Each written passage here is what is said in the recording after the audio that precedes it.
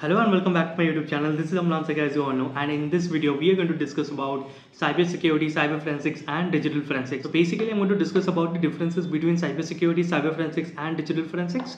So I'll start with cybersecurity and cyber forensics, and at the end I'm going to discuss about digital forensics.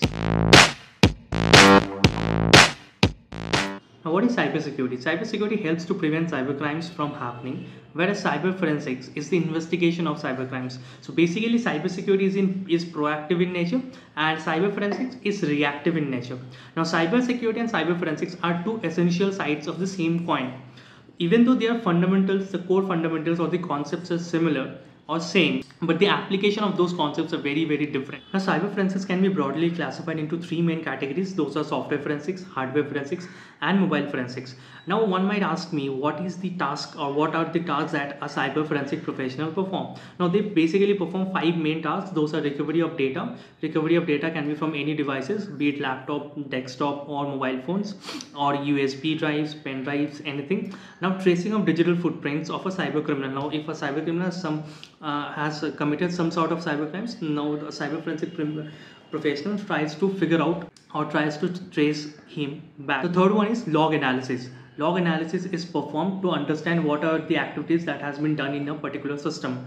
Now log analysis is further continued with system check. Now once the log analysis has been done, the system is being checked whether there is a presence of any sort of virus or malware or not.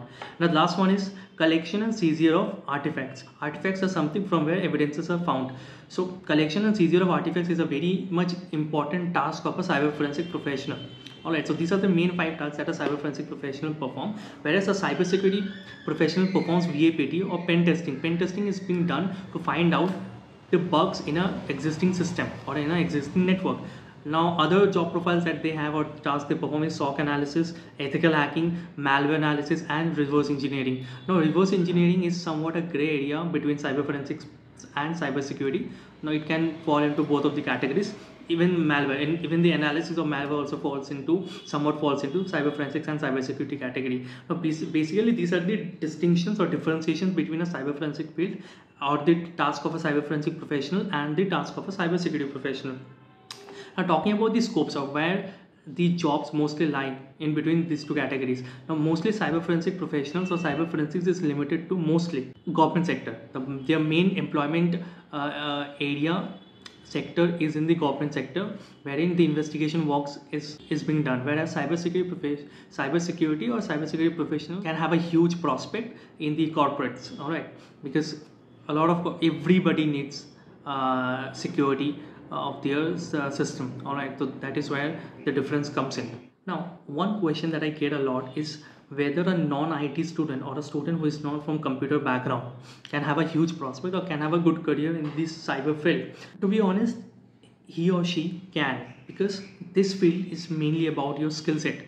All right, even though the recruitment in the government sector is mostly based on the degrees, but in the private sector it's mostly skill based. If you have the required skill, you will get easily hired or you will get a good amount of salary. All right, so basically the cyber security and cyber forensics, their core concepts or fundamental concepts are very much same. One must have good knowledge or commendable knowledge, especially to those who are from cybersecurity or those who have interest in the cybersecurity field. They must have commendable knowledge in network, server, clouds, database file systems and languages, especially C and Python. Now in case of cyber forensics, the advantage that a non-IT student gets is that he or she need not to have commendable knowledge on all of these things. He or she, so cyber forensics is mainly done through tools. Now if you can run at least one cyber forensic tool properly, like no one can beat you, you know you are the best in it, all right, you can have a very much good career in cyber forensics,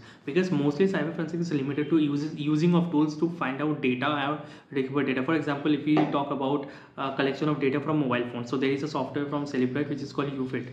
So UFIT, if you know how to use UFIT, you can recover any data from a mobile phone. So cyber forensics is mostly about the using of tools. So how smartly and how efficiently you can use that tool depends on how much of a good career you will have in that particular field. So this is a basic difference between the from the knowledge point of view. So mostly और मोटा मोटा यही difference है cyber security और cyber forensics में. Now the last part of this video, talking about digital forensics. Many people tend to believe this, that cyber forensics and digital forensics are same. It's not same.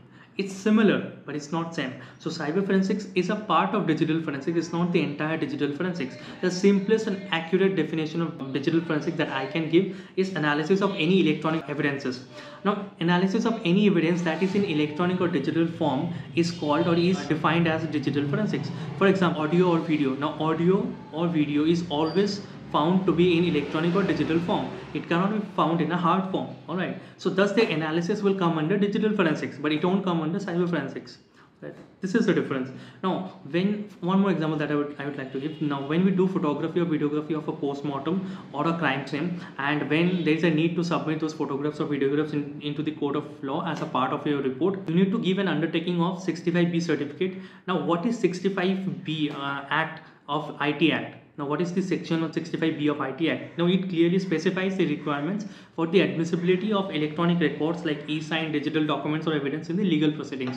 So, thus, so what I want to say is that if a photograph is there in a digital form, it's a digital evidence, and analysis of that photograph or analysis of that particular document will become a part of digital forensics. That is what I'm trying to tell you. Any evidence that is in digital form or electronic form and their analysis will always come under digital forensics. Now, this is the basic difference between cyber forensics and digital forensics. So I hope this video could solve some of your queries about cyber security, cyber forensics and digital forensics. Hope you guys like this video. If you like it, please give it a thumbs up, share it among your friends, and please subscribe to my channel. Thank you. Bye bye.